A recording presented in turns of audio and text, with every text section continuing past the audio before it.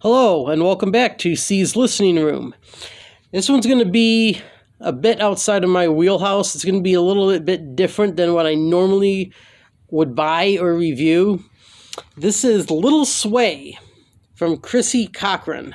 It's a cardboard case here. Not even a case, it's a cardboard cover. This is another Canadian purchase. She's actually from Windsor. She's based out of Windsor, Ontario. And this is actually a jazz album, believe it or not. Jazz pop, kind of a crossover album. I would say, essentially, it's a jazz album.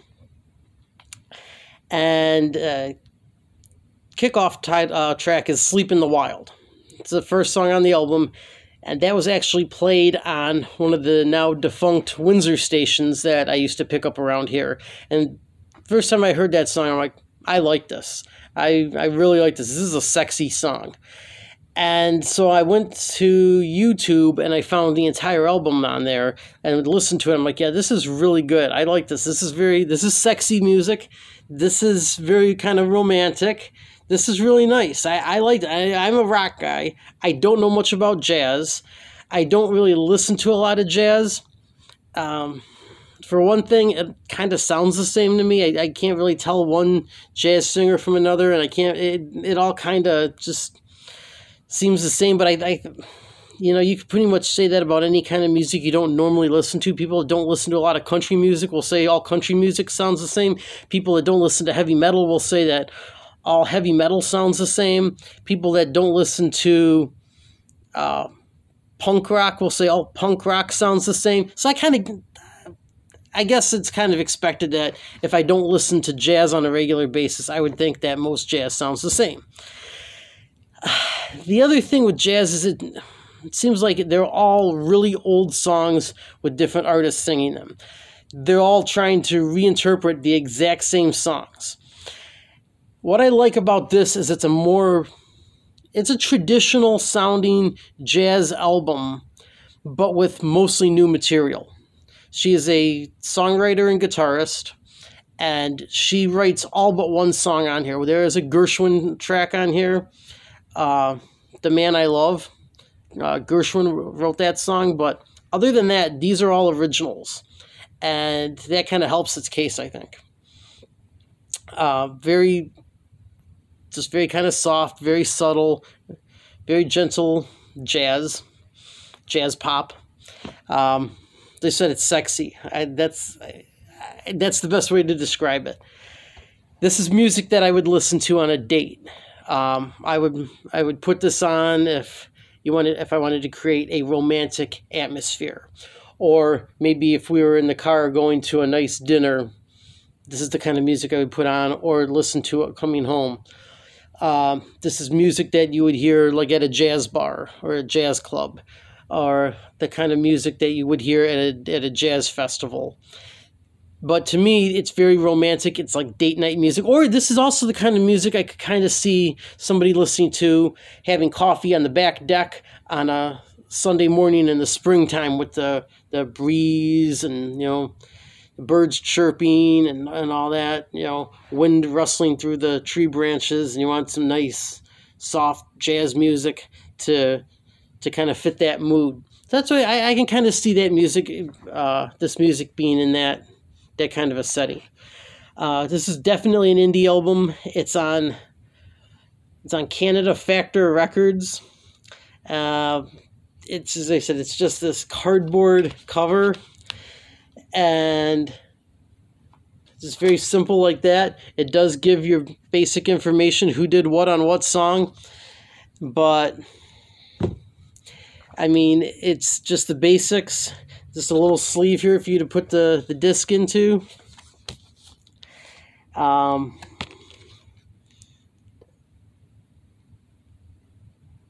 Yeah. And it says here, Ontario Arts Council, and then underneath it's in French. That's the interesting thing about buying things in Canada. Everything's bilingual. It's like English on top, French on the bottom usually. I remember buying a bottle of, I think it was Diet Coke or Diet Pepsi, and it was like bilingual on there. I thought that was kind of cool.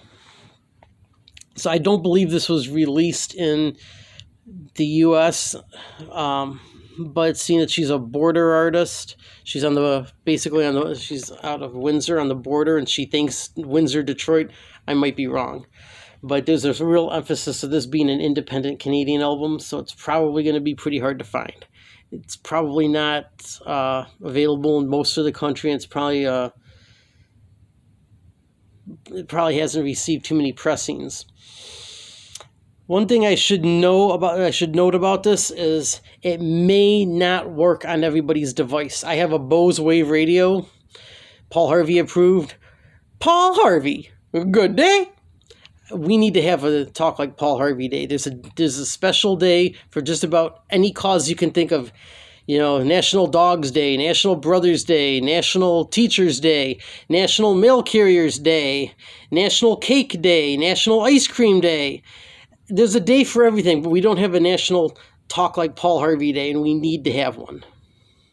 But I have a Paul Harvey approved Bose Wave radio, and I tried to put the CD on in that, and it didn't seem to read it. I don't know if it's a formatting issue with the CD. I don't know if it's just the CD player, or maybe I was just not operating it properly, but all my other CDs work just fine in the Wave radio.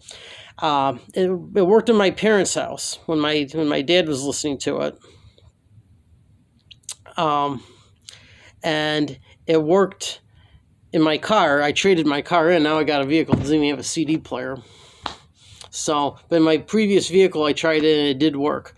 But yeah, I took this to my parents' house because my father is a jazz enthusiast. So I wanted his take on this. I wanted him to give me his opinion on the album. And his opinion does not affect my grading, and it does not affect my view or overall opinion on this album, but it was interesting to hear his side of it. He liked it. He thinks she's good. He thinks she has potential. But he doesn't like the way some of the songs were mixed. He said the instruments are mixed a little too high up, and he couldn't hear what she was singing. He couldn't really understand what she was saying a lot of the time, and they kind of muddied out the vocals. And he said with good jazz, the vocals are way, way, way up on top of the mix, and the instruments are turned down so that the attention is always fixated on the vocals. And he said in this case, they're mixed a little too high up, and they kind of detract from the singing, and they take the listener's attention from the vocals where it's supposed to be. So that's valid. I think that's a very interesting argument. Not going to affect how I grade it, but I think that's part of what makes this kind of a crossover album. I think that instead of it being a straight 100% jazz album, it's kind of got some crossover appeal, so it would appeal more to a pop audience as well. I think maybe it was mixed that way so that people who are more into pop music as opposed to straightforward, all-out jazz could also appreciate it too. I might be wrong on this. Again, it could also just be because it's an independent album, and I have a feeling that they probably did not have a huge budget when they recorded it. But as far as date night music goes, or as far as relaxation music goes, this is actually pretty good. And as far as jazz goes, I recommend this. I don't recommend a lot of jazz. I don't listen to a lot of jazz. This one I will easily listen to. I like this. I'm going to give this one a 4 out of 5. Bordering on a 4.5. I'd probably have to listen to it a few more times to bring it up to that level. But I'm really impressed. I don't think there's a weak song on this album. It's not something I could listen to all the time. There's definitely a time and place for this kind of music. But for those moments when music like this is necessary, or when I'm in the mood for something like this, I think this is as well done as it can get in this genre, a genre that to me is kind of limiting and kind of the same. So the high praises for something I normally don't listen to. Crissi, Cochrane, Little Sway. I'm going to give this one a 4 out of 5. If you can find it, great.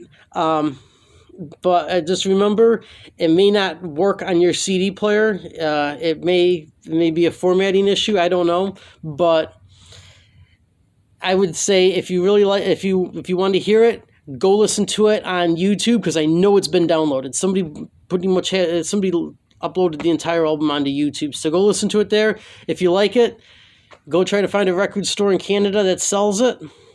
Maybe you could mail order it. It's surprisingly good for its genre. So I'll get back to the rock in my next video and have something that the rock audience would probably prefer to hear. So stay tuned for that. In the meantime, thanks for watching.